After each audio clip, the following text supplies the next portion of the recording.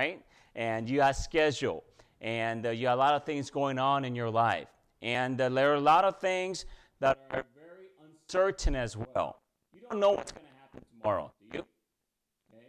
And we don't know if there's going to be some kind of political change, maybe in Japan or maybe in the States or in Australia, okay? It could be different, and some people might get sick tomorrow. You never know.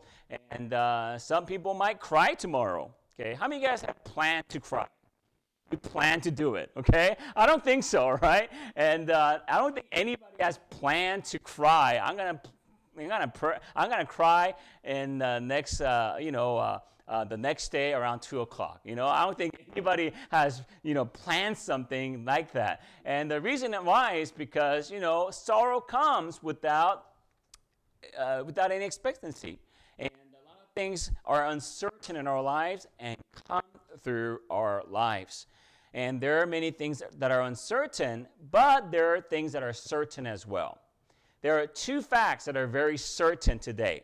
Doesn't matter if you live a happy life or a good life or a stressful life or maybe a joyful life. It doesn't matter. These two facts are shared with everybody in the world.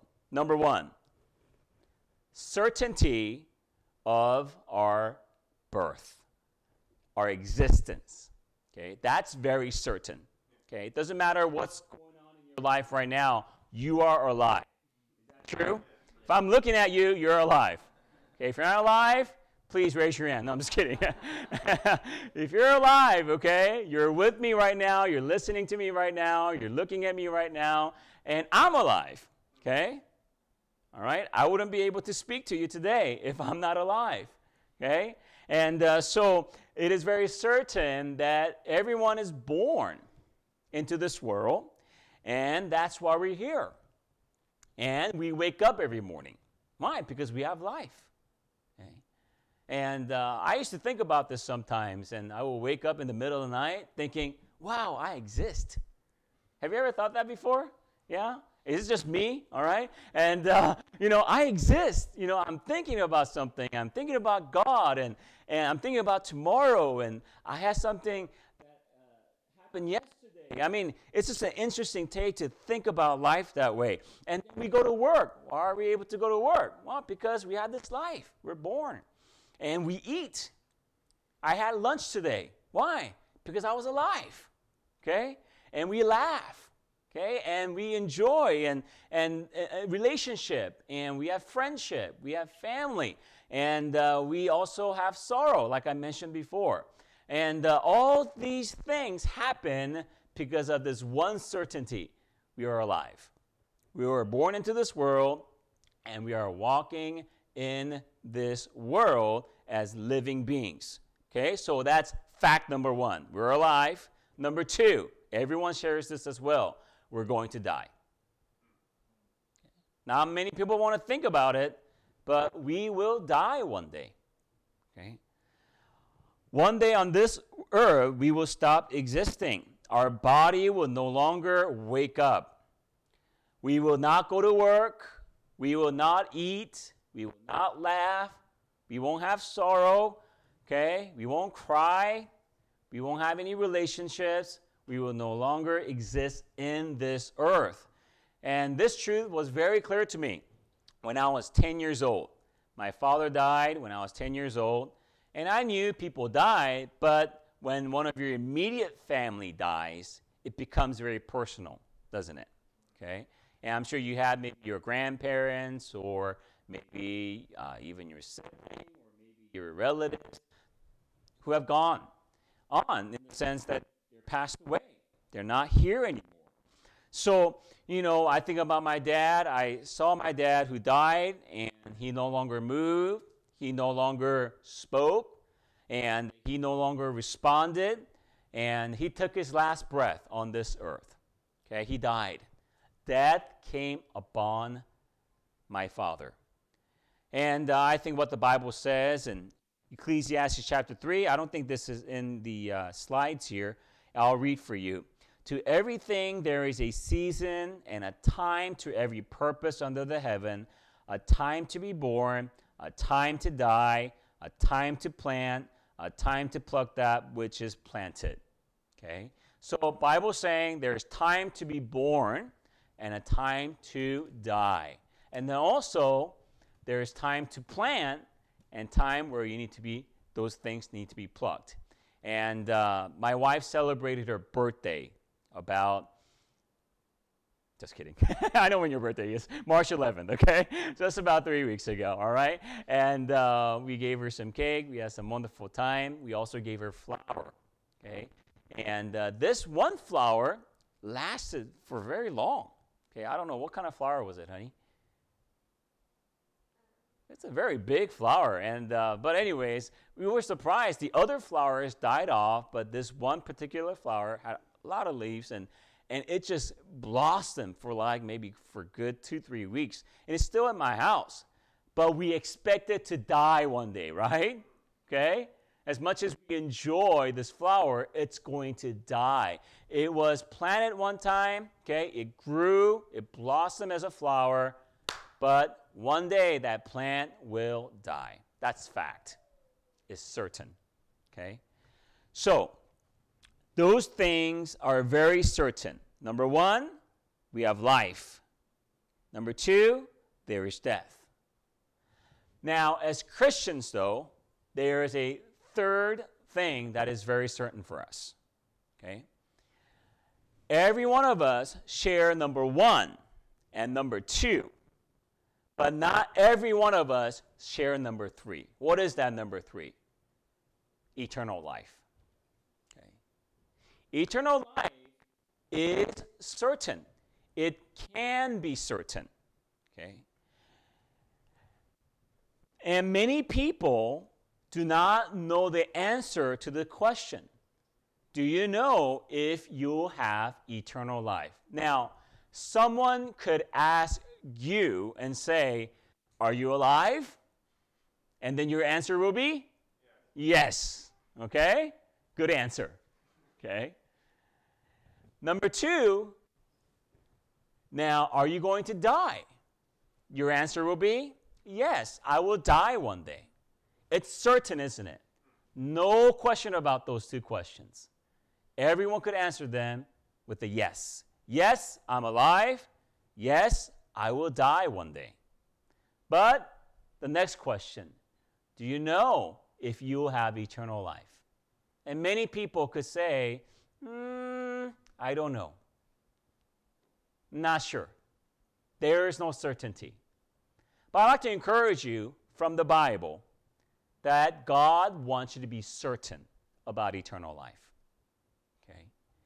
And as we think about eternal life, can I give you eternal life? No, right? Josiah, can I give you eternal life? Now, I gave you life, okay? I married your mom, okay? I have 5 kids, right? All right, 5 children, okay? And I had something to do with that, right? All right? And we could bear children, okay? And there's life being born. But could I give my children eternal life? No, I can't give you that guarantee. I can't give them that guarantee. No way. Why? Because I am not an eternal being, right?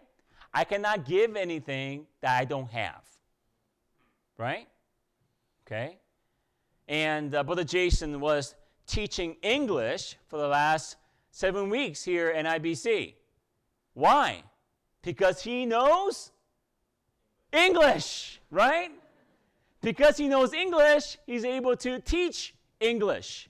He's able to give instructions in how to speak English, okay?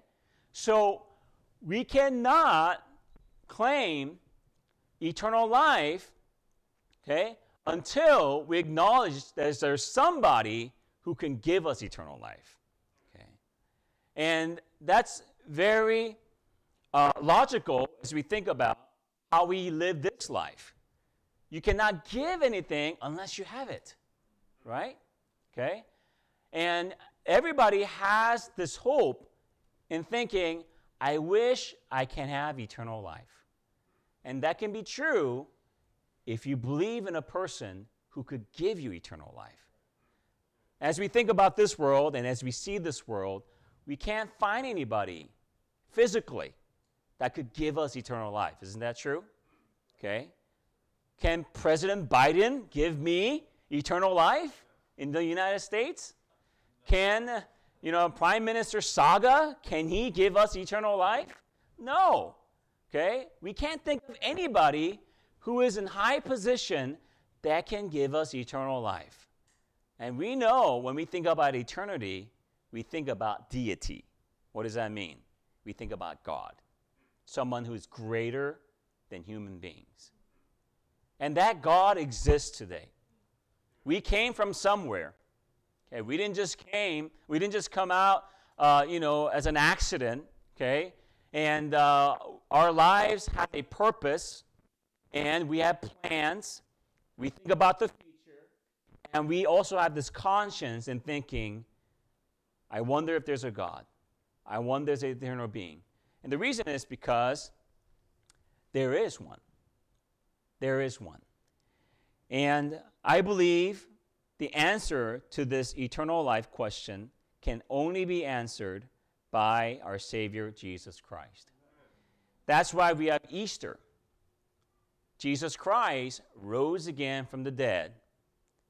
Death had no power on him. And he is the living Savior, not just for a century, not just for a season, but for all eternity. And he promises us eternal life. Okay. That really makes a big difference between every other religious leader or anybody who taught about truth. Everybody talked about truth. A lot of people, taught about truth, but not everybody was able to say, I want to give you eternal life. And Jesus Christ is the only person who did that. And the Bible says in John 10, I think we had this on the screen in Japanese as well, in verse 28, and I give them unto them eternal life, and they shall never perish, neither shall any man pluck them out of my hand. Now, does it sound like Jesus Christ has full authority? Yes, it does. Because he is the one who can give us eternal life. That's what he claims here in John 10, verse 28. I give unto them eternal life, and they shall never perish, neither shall any man pluck them out of my Father's hand. And as we think about this truth, we must acknowledge that Jesus Christ did not claim to be just a man, but he claimed to be God. And without him being God, he cannot give us eternal life.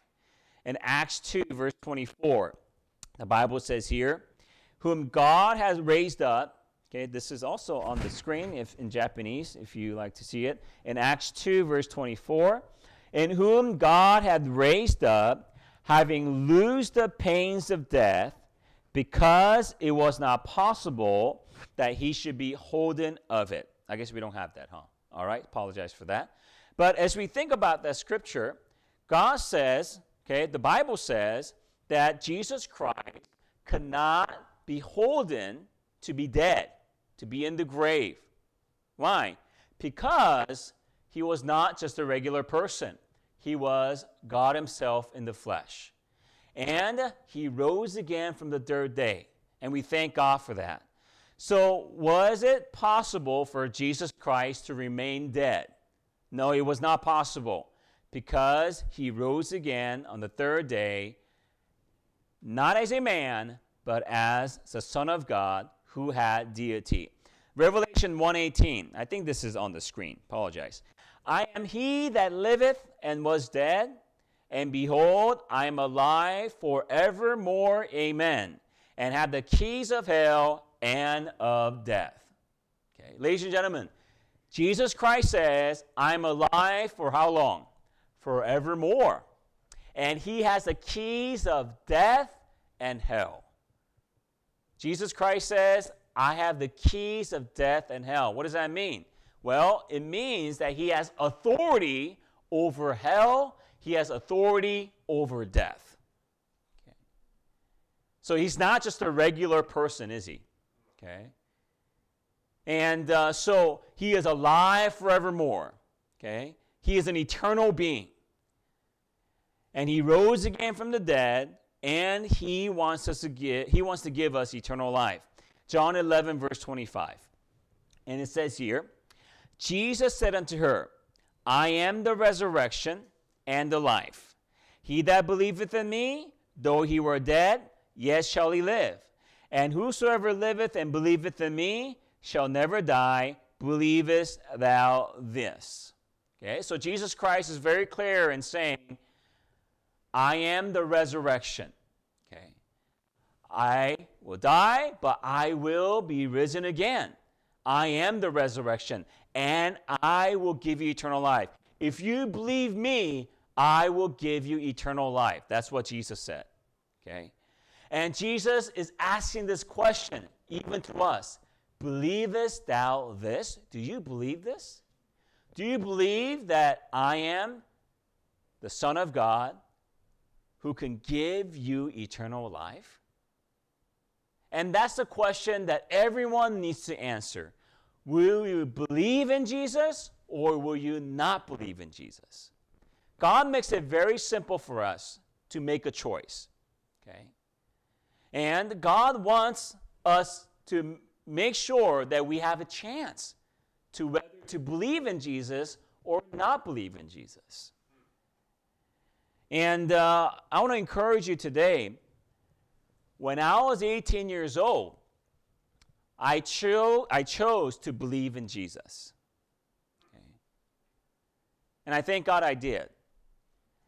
And by God's promise, I have eternal life. Is it because I'm perfect? No. Is it because I have done so many good things? No. I wish I could do more, okay? Is it because, my heart is clean? No. Is it because my mind is so good? No. Is it because I have so much knowledge? No. It's because I believed in Jesus Christ. Because he is the only one that could give me eternal life. Not my parents, not a country or a politician, anybody. Only Jesus Christ can give me eternal life. And I chose to believe in him. Before, I had a struggle. And I tried to not to believe in him and thinking that I already knew God. But that wasn't the case. I didn't know God. I didn't know who the real God was until I realized that Jesus Christ is the only God. Jesus said, I am the way, the truth, and the life, and no man cometh unto the Father but by me. Only way to get to God is through Jesus Christ. And he gives us a wonderful, simple promise. I will give it to you if you just believe in me. Now, what do you need to believe about Jesus? Okay? It's more than just knowing him as a historical person, a person who was a teacher, a person who lived 2,000 years ago. No, it's more than that. You have to believe that Jesus Christ is God, the Son of God who came down, and that he died on the cross for your sins, and that he was buried, and he rose again the third day. Okay, let me explain this to you very clearly. In Romans 3, verse 10, it says, as it is written, there is none righteous, no, not one. There is none that understandeth, there is none that seeketh after God. They are all gone out of the way. They are together become unprofitable. There is none that doeth good, no, not one. So what is God saying? God is saying that there is nobody in this world who is perfect. Okay? Everybody has sinned. Everybody had a bad thought before. Everybody had lied sometime, okay? Or mistreated somebody. How many of you argue with somebody? Raise your hand. Okay? All right. If you're not raising your hand, I'd like to argue with you about that. All right? Okay? Everybody has some kind of a fight or argument with somebody. Why? Because of pride, right? Because of our ego. all right? So we know that no one is perfect, and I think all of us could agree. And that's what God is saying. Nobody is good. Nobody is perfect. In Ezekiel 18, it says in verse 4, "Behold, all souls are mine, as the soul of the Father, so also the soul of the Son is mine. The soul that sinneth, it shall die." Okay. Now, many people don't like to hear this truth, but this is the fact of the matter. Why do we die? Because we sin. Okay. Soul that sinneth, it shall die. If you have sinned any time in this life, you will die one day. That's why we have death.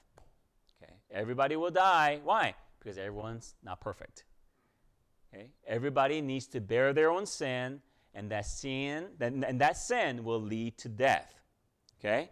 Now, in Revelation 21, verse 8, okay? I'll quote this for you as well. But after we die, where does that person go? Okay? Well, the Bible says there is another judgment. Revelation 21, verse 8. "But the fearful and unbelieving and the abominable and murderers and whoremongers and sorcerers and idolaters and all liars shall have their part in the lake which burneth with fire and brimstone, which is the second death." Okay, our first death is our physical death. Okay? Our body will no longer move. Why? Because we died physically. But there's a second death, the Bible says.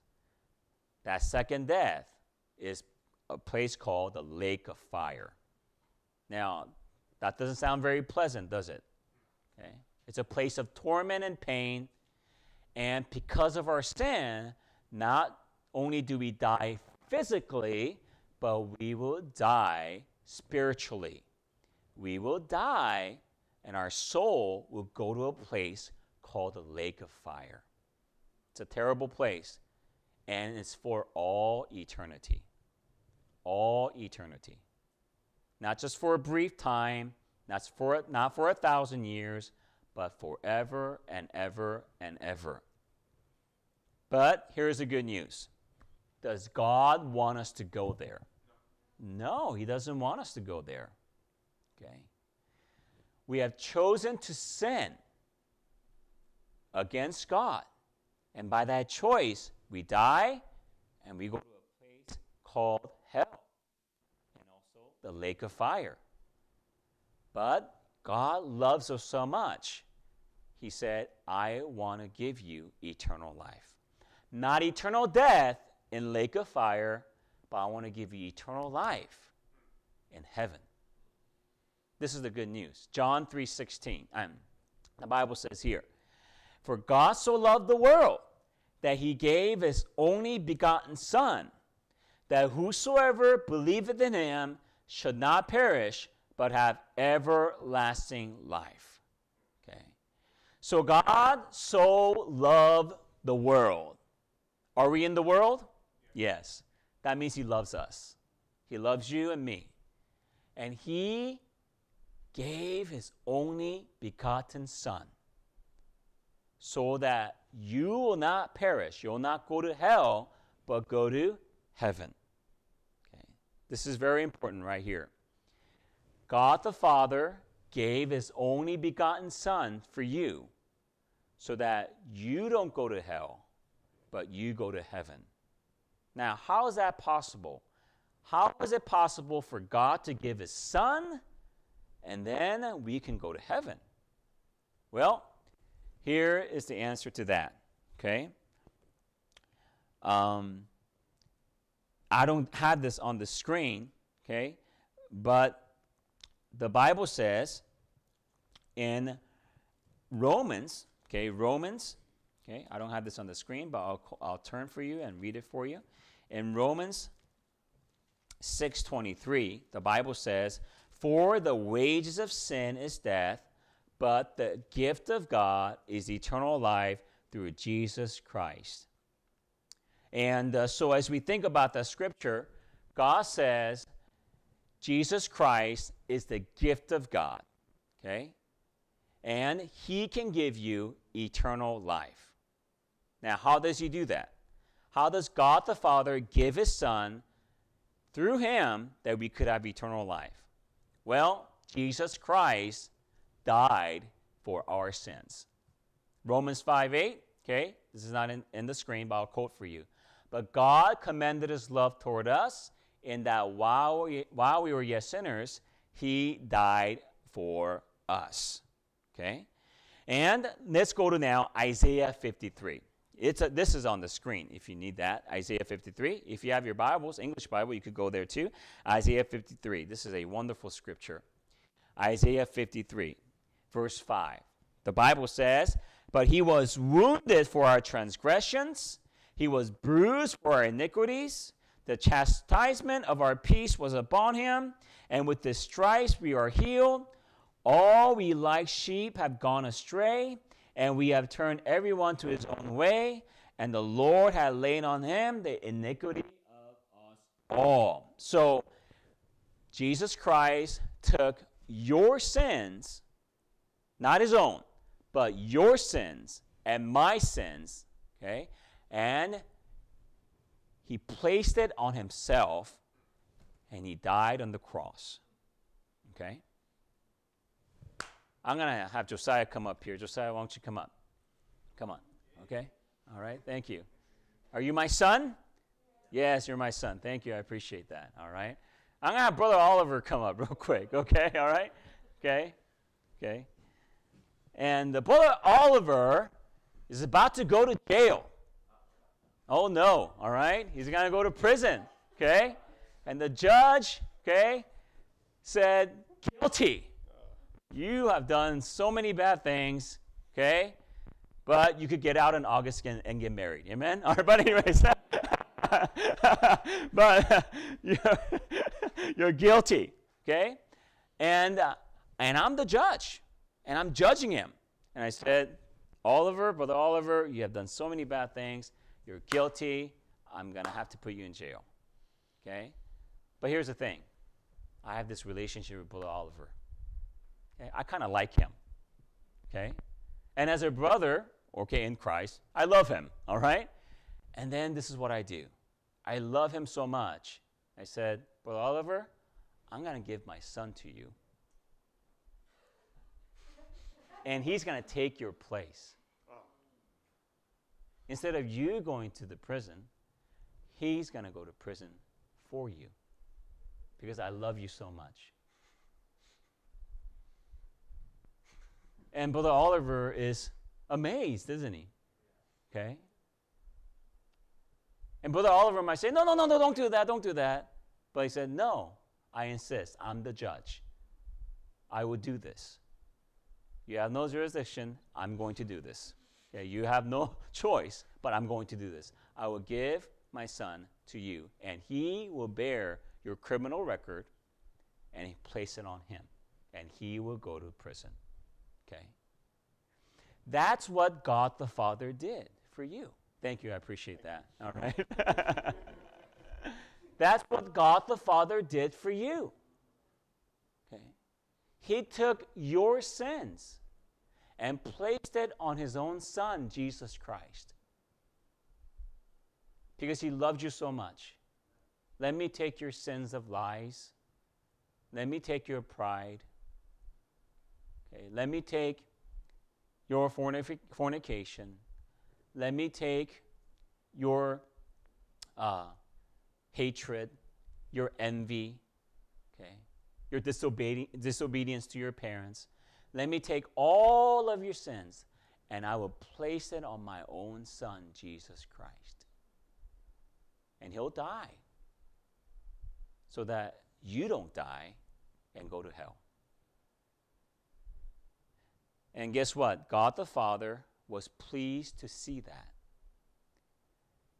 And Jesus Christ didn't stay in the grave, but he rose again the third day. God says, I will not leave my son in the grave or in hell. I will raise him up on the third day. Because God the Father loves the Son. Okay? right? Okay?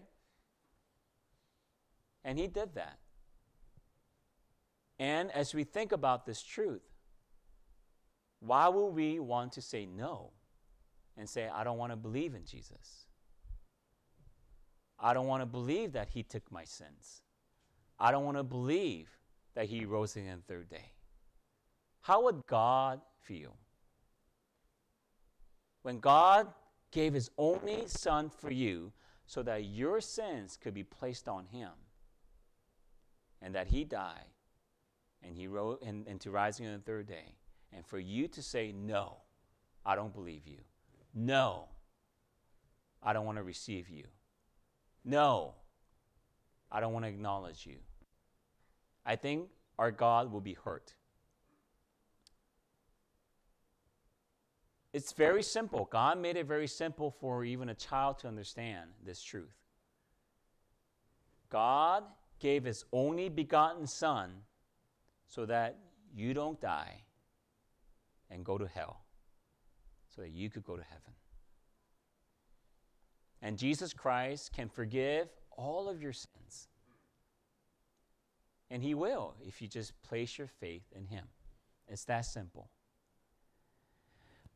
And I think this is on the screen now. Romans 6:23. I'm going through in order, but Romans 6:23. Thank you, I appreciate it. It says here, "For the wages of sin is death, but the gift of God is eternal life through Jesus Christ our Lord."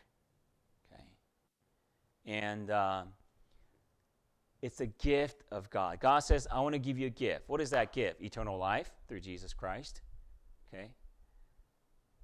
Now, when someone gives you a gift, do you ever pay for it? Okay, what if I come to you on your birthday, okay? And Miss Midori, you just celebrated birthday too, huh? And I come to Miss Midori, here is a birthday gift to you, but it's going to cost you 2,000 yen. Yeah. Now, I'm going to give this present to you, but give me 2,000 yen. Is it a gift? It's not a gift. God says, I want to give you a gift of eternal life. God says, I want to give you a gift that you don't have to pay for. And I want to give it to you for free. Now, when you receive a gift, it's free, right? Why is it free? Yes. As a receiver, it's free, but was it ever paid for? Of course it was, right? Right? Okay? When I give a gift to Miss Midori, a birthday gift, someone paid for it. My wife did. No, I'm just kidding. And somebody paid for this gift. It didn't just come out of, out of nowhere. Okay? I didn't just create this gift. I'm going to just concentrate and create this gift. No, I had to go to the department store and buy something and give a gift to somebody, right? The giver always pays. True? If someone gives you a gift, the giver paid for it. And the receiver always gets it for free. So God says, I want to give you a gift. So who's the giver? God. God says, I want to give you a gift. What is that gift? Eternal life through Jesus Christ. Remember? Jesus Christ took your sins, okay? And he was buried and he rose again the third day. And God says, I want to give you this gift and it's free. And I pay for it. And you as a receiver, you don't have to do anything. You have to believe me. That's it. Isn't that a great deal? That's all you have to do. You just have to believe him. Receive him in your heart as your only Savior. As your only Savior. For God so loved the world that he gave his only begotten Son, that whosoever believeth in him, whosoever, that's anybody in Japan or in America, in Australia, anywhere in Asia or in Africa, Europe, whosoever believeth in him shall not perish, but have everlasting life. Jesus Christ wants to give you eternal life, and it's free. Why would we say no? What if I give a gift to Miss Midori on her birthday, and Miss Midori says, I don't want that gift? Does that, we're like, that makes me happy. Does that make me happy? No, right? Okay, if I were to give my wife her flowers for her birthday, and she says, I don't like your flowers. I reject it. I don't want it. take it back. But I already paid for it. She should just kindly what? Receive it. Yeah, that's how you do it, honey. I'm just kidding. No. All right. She should just kindly receive it, right? Right? She should. I'm just making fun of her. I'm sorry, but I love my wife. And every, logical person will receive a gift gladly. And God says to you, I want to give you eternal life. But so many people want to say, no, I don't like that. I want to try to figure out my own way to go to heaven. Don't you know how good I am? Don't you know how perfect I am? Don't you know I've done good things? And look at all these things I've done in my life. You're saying those things will not take me to go to heaven? No. All our righteousness as filthy as rags, the Bible says. Okay? Our righteousness, the things that we do good, compared to God, it's rags. It's a dirty rag. That's it. That's all it comes out to. And I want to encourage you, if you have never received and believed in Jesus Christ yet, you could believe him today. Okay? It's for you. It's for everybody. And he is the eternal Savior who could give you eternal life. Remember, I can't give you eternal life. The church cannot give you eternal life. Religion cannot give you eternal life. The only person that could give you eternal life is an eternal God who rose again on the third day, and he could give you eternal life. Trust him today. Believe him today. So with that, if you have believed Jesus Christ, your personal Savior already, praise the Lord, and you're a Christian. If you have done that already, I want to encourage you to live for him. Don't live for yourself, live for Jesus. So because he lives, I want to give you 3 reasons why our lives should be different. Number 1, just quickly, for us Christians, our lives are victorious in Christ. Verse 55 in our text, O death, where is thy sting?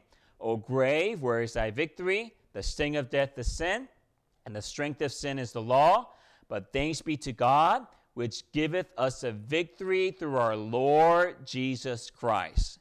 So by this verse, we know that we should not be fearful of death. So as Christians, we should not be fearful of death. Death is not the end for us, but it's just a transition to eternal life. Our body might die, but our soul and spirit will be with Jesus Christ for all eternity.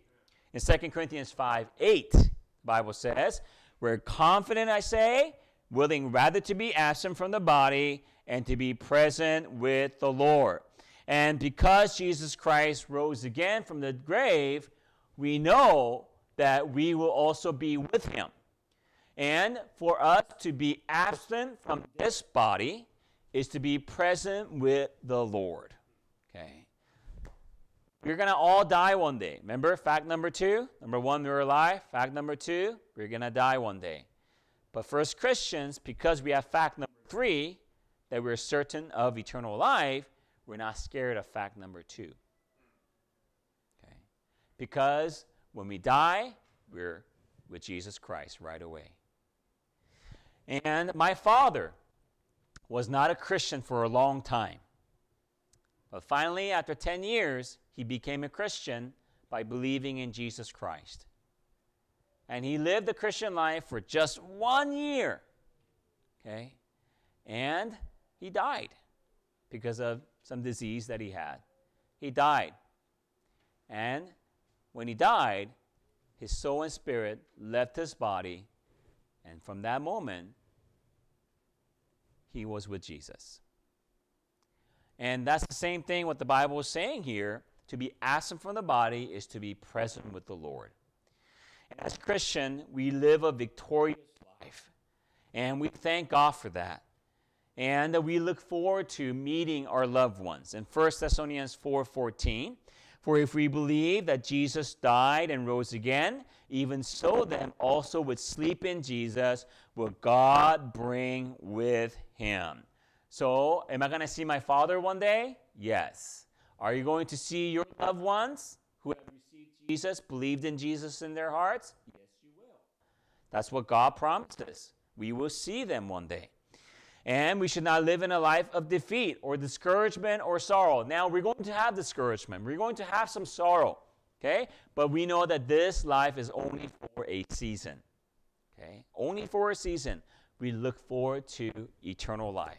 It's like we have 4 seasons in a year, right? Okay? We had the winter season. It was pretty cold, wasn't it? Okay? But now we're enjoying what? The spring. Okay? Winter season was only for maybe a few months, 2 or 3 months, right? Okay? And looking back, didn't seem that cold. Okay? But when the day was cold, it was very cold, wasn't it? Okay? But it doesn't seem that cold when you're looking back because the spring is here. Right? We enjoy the spring. We enjoy the flowers and the cherry blossoms, right? The sakura and everything else. And looking back, the wintertime, it wasn't too bad. We enjoy the spring. Same thing. This life is only for a season. When we get to heaven, it wasn't too bad. Why? Because eternal life is great, right? We live a victorious life. That's what we need to look forward to. This life is only temporary. So let's live a victorious life. So with that, number 2, our lives are vigilant in Christ. Verse 58. Therefore, my beloved brethren, be steadfast, unmovable, always abounding in the work of the Lord. Okay, we live in a different life now because Christ rose again. We live a vigilant life that is busy for the Lord. Philippians 4:13, it says here, I can do all things through Christ which strengtheneth me. And we should not live a life that is lazy or aimless. We should live with the purpose as Christians. Because Jesus Christ rose again, we serve a living Savior, we have a God that we could serve. And we should not just live a aimless life doing nothing. Okay? We should be going to church. We should be reading our Bibles. We should be going soul winning. We should be leading people to Christ. We should be passing out tracts. And we should be encouraging one another in the faith and sharpening each other, encouraging one another. And so we need to live a life that is busy. Remember before you had Jesus Christ, how aimless it was? You were always just looking for the next lustful thing, right? Okay? What's the next trend? What's the next big thing in this world? Okay? And, before I was saved, that's how I lived my life too.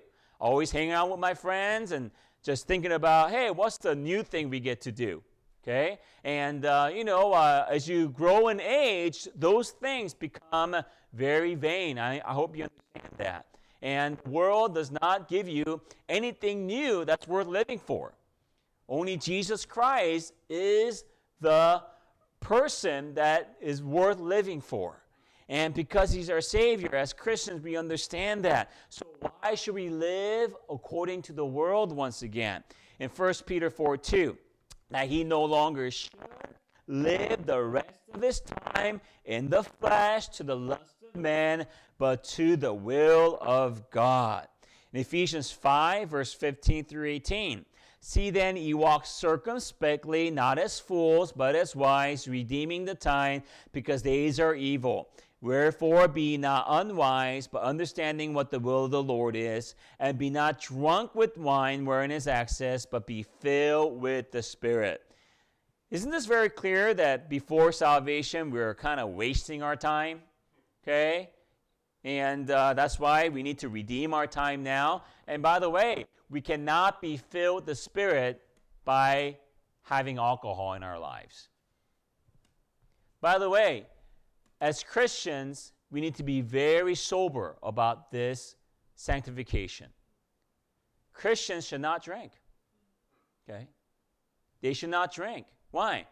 Because you cannot be filled with the Spirit of God. Now you might be thinking, I could measure and I could make sure I don't go into drunkenness.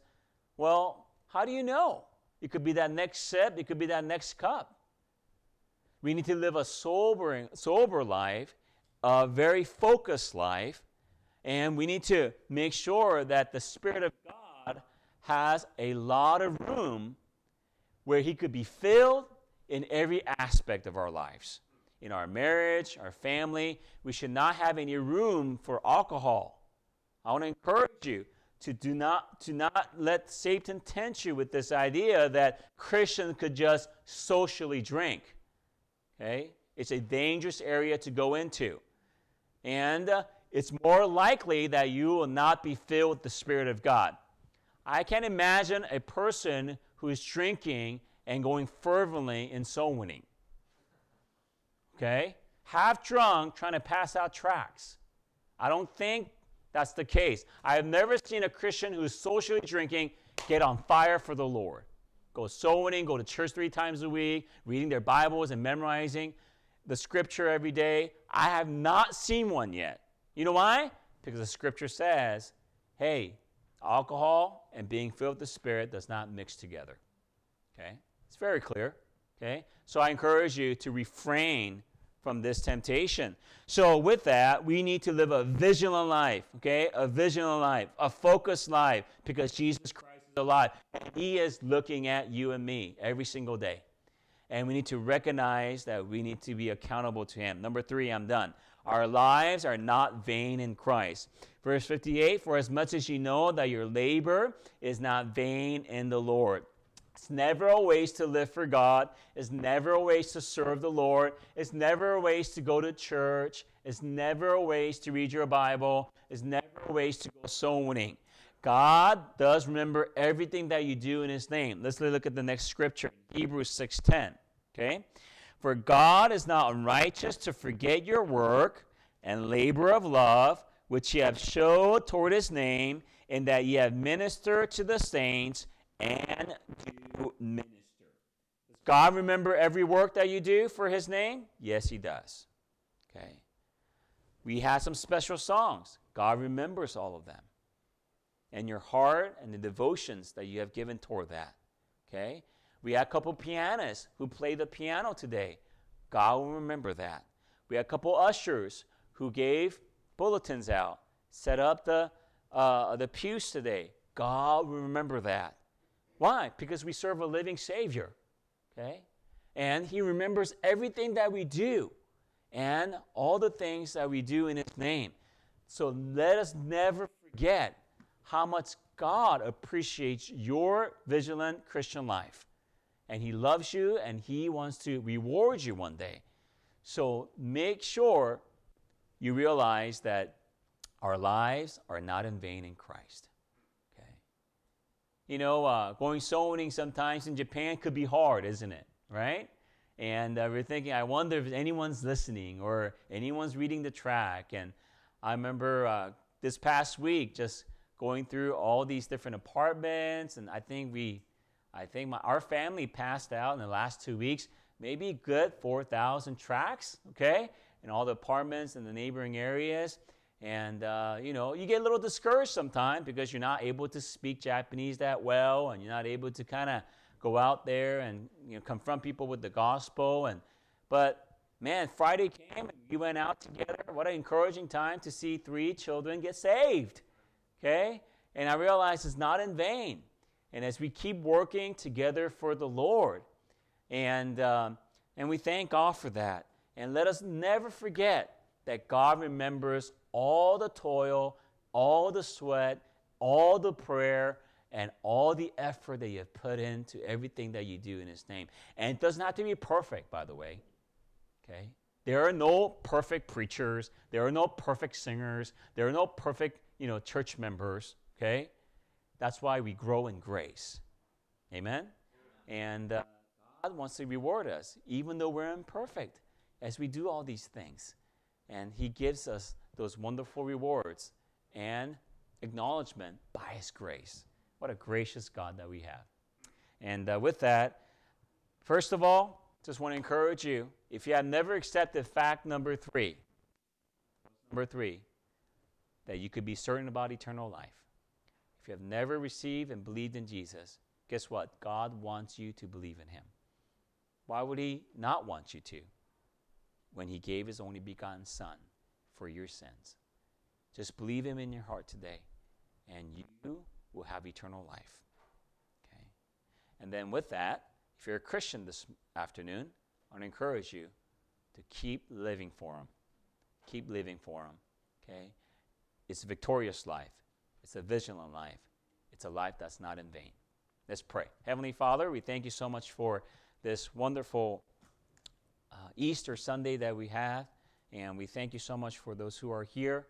I hope the message was clear, understandable, and I hope that everyone in here will leave this room and knowing that they heard the truth.